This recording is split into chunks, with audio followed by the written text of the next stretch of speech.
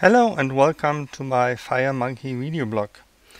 This topic today, optimize your workflow with managed records, is also valid for VCL and all other platforms. Perhaps you have already heard from the new managed records in Delphi 10.4, but you have no idea how you can use it. I'll show you one possibility, for example, to optimize your workflow with the handling of string lists. Sometimes you need 1, 2 or 3 string lists in one procedure, and this example should mimic it a little bit. Here I have an example where I created 3 string lists. Always the strings btest, atest, atest are added and displayed in the message dialog. And in the second part we have a sorted string list where duplicators are accepted. And in the third part we have a strict sorted string list where duplicators are not accepted. When I run this program, we see the typical result. Btest, atest, atest. There is a sorted list, and this is a strict sorted list. So we have always to declare this string list and use it with a try finally a block to be sure that the memory of the string list is free when we are ready with our work. We could perhaps create all string lists in the beginning and free all in a finally block at end, so we could save 2 lines of code.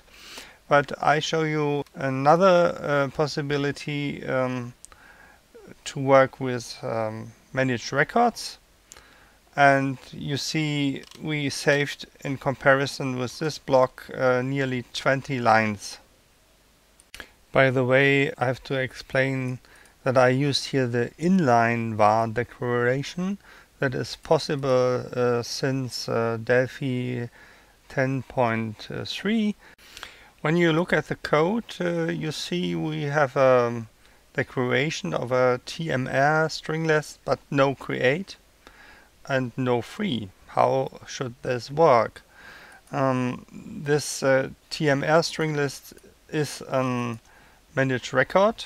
This is a short unit I've created by myself. It has 70 lines or so. As value we have declared the list that is a string list, and we have 2 class operators, the initialize and finalize functions, and here the initial values are set. When we have a look at the initialize, you see here the list will be created, and in the finalize function, it is here, then the list will be freed. But how is it done? It's not done by us, it's done by the compiler. And also the freeing of the objects.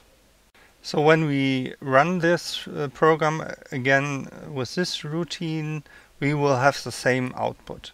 But interesting would be the first breakpoint and the last breakpoint that I set here, and run this program now and click on this second button and follow it by F7. So, and you see we are jumping directly in the initialize block, and the string list will be created. And in the following it will be the same for the other lists. And interestingly, when we are at the end, you see no freeing here, and I press F7, we're jumping in the strict sorting list, and here the string list will be free. I press again F7, it jumps to the sorted list, it will be free. I press again F7, and it jumps to the string list that finally will be freed. And then we are done. and we have no memory leaks. All memory is freed. So this makes the handling with Stringlists much more easier, and you can use your favorite kind of string list. And I will show you that you can do one thing more.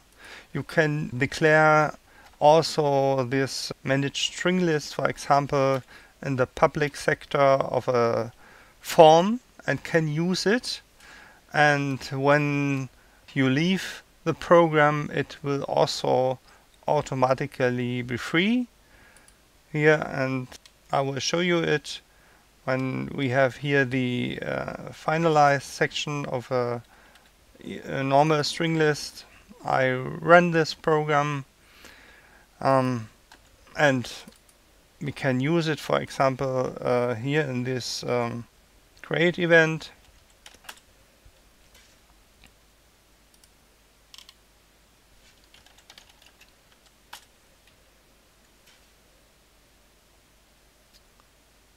And when I close the program, it is also here in the finalized section of this managed record. So that makes it very, very easy to use a string list inside of a form, and you have no problems to find the right point when the string list is to be freed. So I hope this helps you a little bit, and have fun with the managed records. Bye bye.